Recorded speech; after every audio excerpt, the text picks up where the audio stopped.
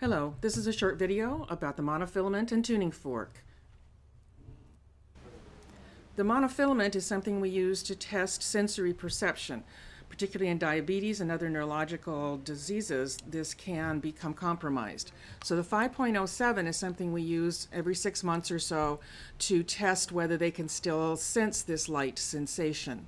As you can see, the proper method is just to touch and bend the monofilament and then lift it off.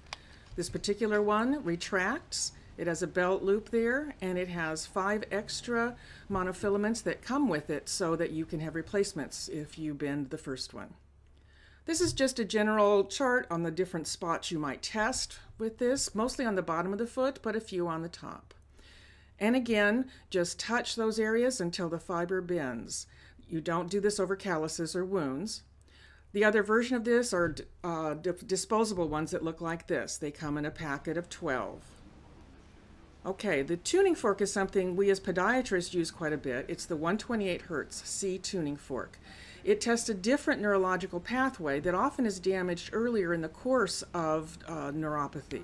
So it might be an early warning almost before they've lost sensation of the 5.07.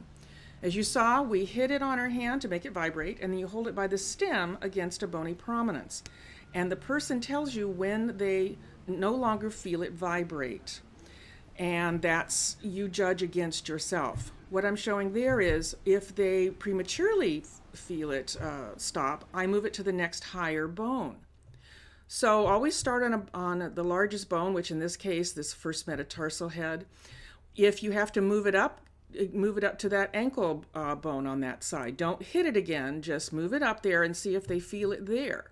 You can also start on other bones on the foot if there are wounds on one side or another.